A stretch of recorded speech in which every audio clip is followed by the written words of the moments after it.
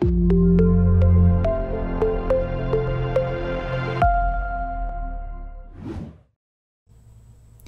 everyone, it's Dr. Andrew Wolf here with Health Ed Solutions, and today's lesson is on metabolic acidosis, and it's part of a series on interpreting ABGs. Don't forget to visit us online at healthedsolutions.com for more free content. Now let's get started.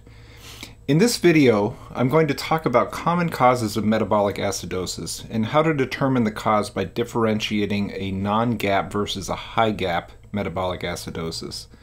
And then within the high GAP category, to determine whether the likely cause is from endogenous acids that are created within the body itself versus a toxic substance or an exogenous acid. So just a reminder, I do have another video about how to determine whether you have an anion gap or not using an ABG and basic chemistries. So see that video if you need more information about that. So just a reminder of what an anion gap is remember that we have to have an electrically neutral solution because our serum is always electrically neutral. It's the law of electric neutrality. And basically that means that when we have single ions like sodium and chloride and bicarbonate that are either a single positive ion or a single negative ion, they need to have an equal number. So what we have here is I'm going to have cations in this column and anions in this column. And these two columns always have to be equal. So in the extracellular space, the main cation is sodium. And as you remember, the normal values for sodium are 135 to 145 milliequivalents. Then the other major cation is potassium, with a value of 3.5 to 5-ish milliequivalents. Now, on the anion side, the major anion that we have is chloride, with a value of around 95 to 105 milliequivalents. And then we have bicarb,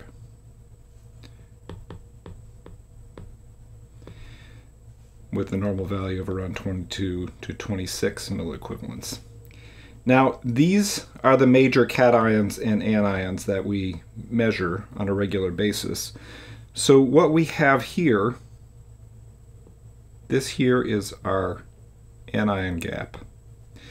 Now, an anion gap is just things that we are not measuring, because remember, the anions and the cations have to be equal. So the unmeasured things, the most common unmeasured things, is phosphate and amino acids, or albumin.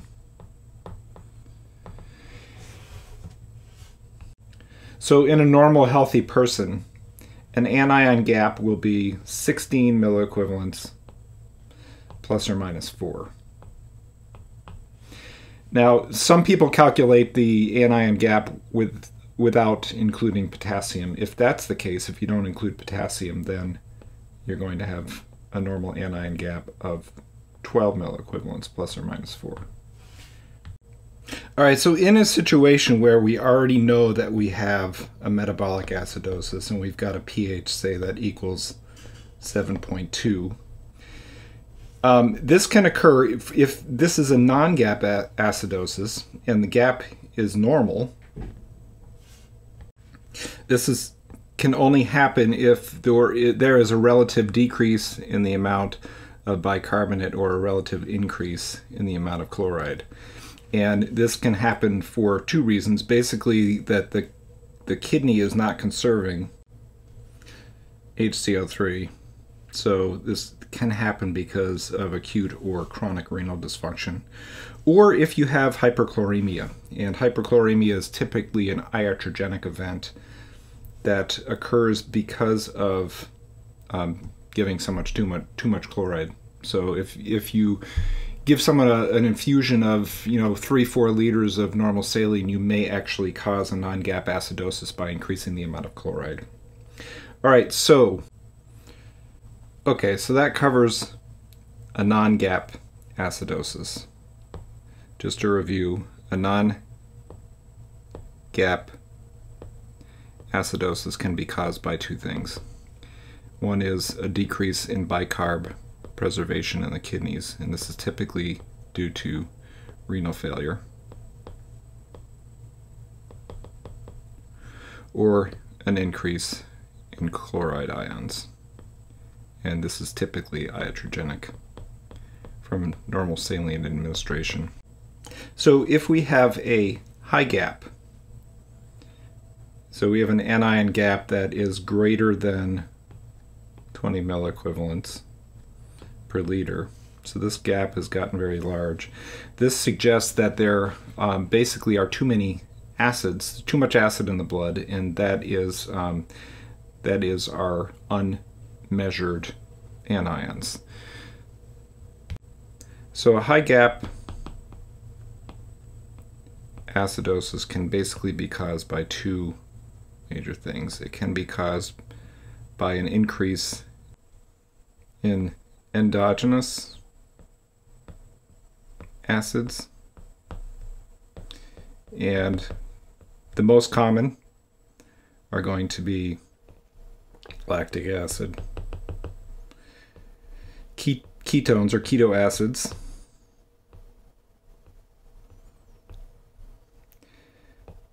uremia or uric acid, and phosphoric acid can typically become a problem in issues with chronic renal failure, etc.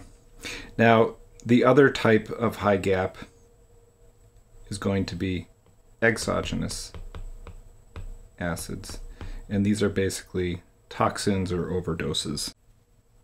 For example, methanol poisoning, salicylate overdose, ethylene glycol, and some other poisons like toluene from sniffing glue, etc. So typically we are asked to learn the mnemonic mud piles to try to remember, help us remember what things to look at in terms of differentials when we have a person with acute metabolic acidosis. My suggestion is, before looking at mnemonics, you first just make a differentiation about whether you think this is likely an endogenous acid or an exogenous acid. If it's an endogenous acid, then you have fairly limited causes. So you need to think about lactic acidosis. And lactic acidosis is caused by anaerobic metabolism. So do you have a situation where you have either global or local hypoxia? Is there issues with delivery of oxygen to tissues? Is there issues with hypoxemia, etc.? For ketones, you need to think about DKA. So is this a person that that has diabetic ketoacidosis? Other causes of increased ketones are, you can have an alcoholic ketoacidosis or a starvation ketoacidosis, where you have a person that is not taking in enough carbohydrates and all the metabolism has shifted to lipid metabolism. So think about DKA, and then uremia. Do you have a patient that in severe acute or chronic renal failure? Same thing with phosphoric acid as well. It's usually going to come from renal failure. So typically, if you just differentiate by endogenous and exogenous by history, you can rule things out, and it will also help you remember what to think about.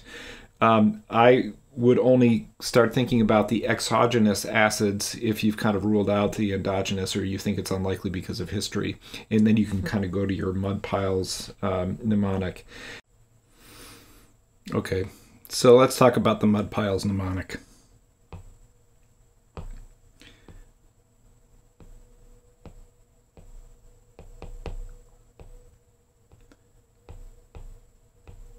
And again, I would only use this if you've already sort of thought through the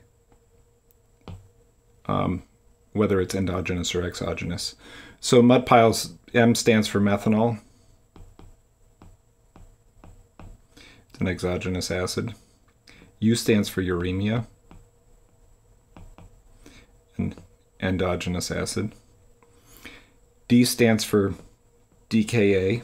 And when you're thinking about DKA, you can just think about the other causes of ketosis: starvation, alcoholic, etc.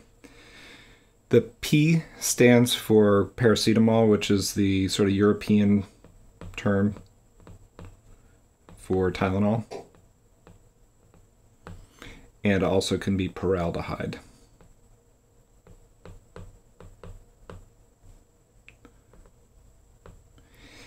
And then I stands for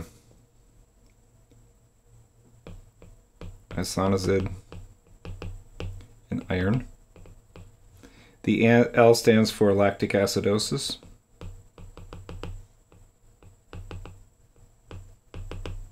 And again, this is one of our endogenous acids. E stands for ethylene glycol.